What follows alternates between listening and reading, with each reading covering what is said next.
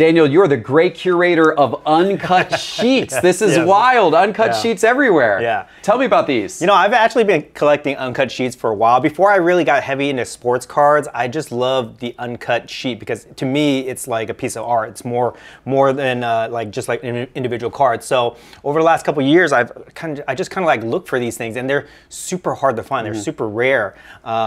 But I've been lucky enough to acquire a couple of these ones right here. This one is one of my favorites. This is the Great Expectation set, I think 97 Flair, I think it is. Yeah, 97 Flair, but these cards are really cool because they look like books, and I'm a book collector also. And you got tons of big names in there like Kobe, Tim Duncan, Kevin Garnett. Right. Wow. Yeah. Cool. Pretty much anything that has like a really significant Kobe insert. I'm always trying to collect that.